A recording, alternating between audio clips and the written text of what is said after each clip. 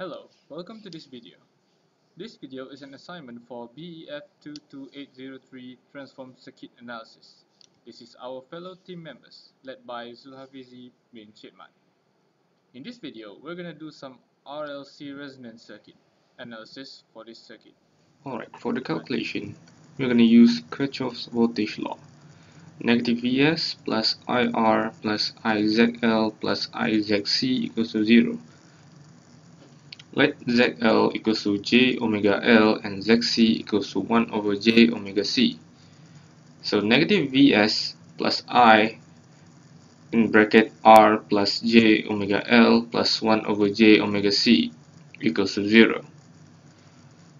This equation we can get substituting ZL into the above equation.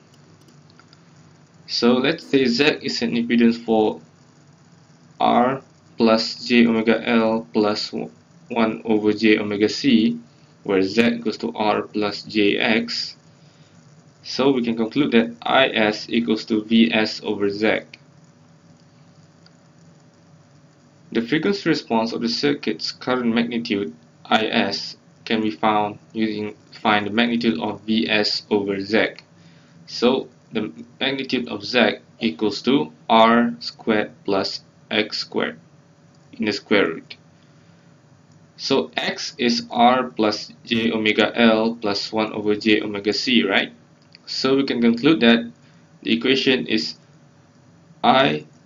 Is equals to Vs over R squared plus in bracket R plus J omega L plus 1 over J omega C squared under square root, and we get this equation to find the Is.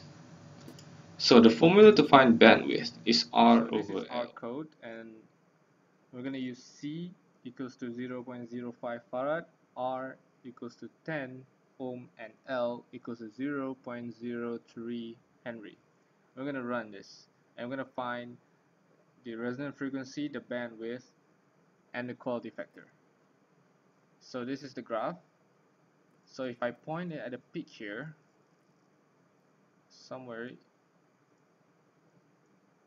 the X point for that particular point is 24.91, approximately same as the resonant frequency, that is 25.8199. The quality factor is 0.0775. For quality factor 1 is the same as the quality factor 2. So the bandwidth is 333.3333. Sounds tiring, isn't it? So let's just say 333.33 data. We're going to use C equals 0.05, R is 20, and L is 0.023. So we're going to run this code and find the, just like the previous code, we're going to find the bandwidth, the quality factor, and the resonant frequency. So as you can see in this graph, just like before, you're going to point at the peak here is somewhere between this point. Yep. So it is the X point for that particular point is 24.91, kind of approximately similar to 29.484. It is approximately equal because the x-axis is large, like this is 10 to the power 0 and this is 10 to the power 5. The range is quite large, so we can call it approximately equal. And the bandwidth is 869.5652, and the quality factor for both quality factor 0.0339. Alright, for the third set of data, we're going to use R for 30 ohm, C is 0.05 farad, and L equals to 0.3 Henry. And we're going to run this code, and the graph seems smaller than before, than the previous set of data. So we're going to find the peak here somewhere around 8 point something, 8.7, but in the resonant frequency here 8.1, so it's kind of approximately similar So the bandwidth is 100,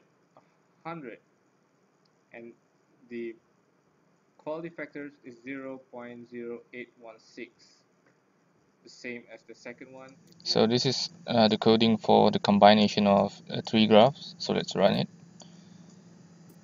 Okay, now we can compare. If you look at figure 1, the peak of the graph is somewhere around 1. And if you look figure 2, it's 0.5, and figure 3 is somewhere 0.35. Now, the highest was 1 and the lowest was 3. So what exactly is a series RLC circuit resonance? The resonance of a series RLC circuit occurs when inductive and capacitive reactance are equal in magnitude, but cancel each other because they are 180 apart in phase. The shape minimum is impedance which occurs is useful in tuning applications. The sharpness of the minimum depends on the value of R and is characterized by the Q of the circuit.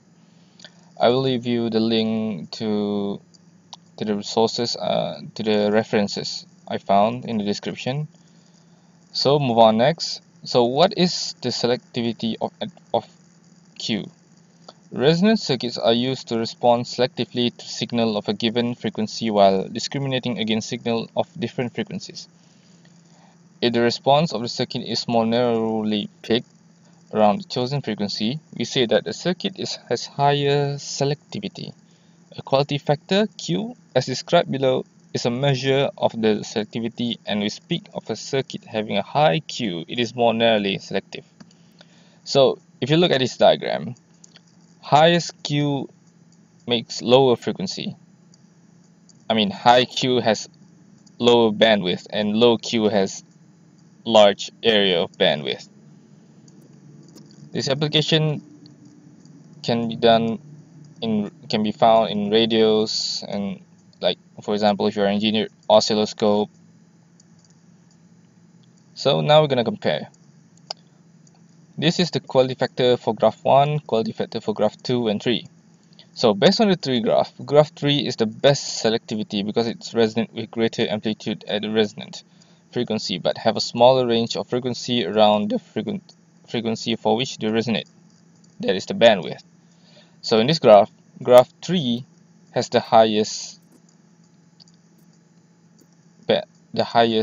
quality factor, which is good.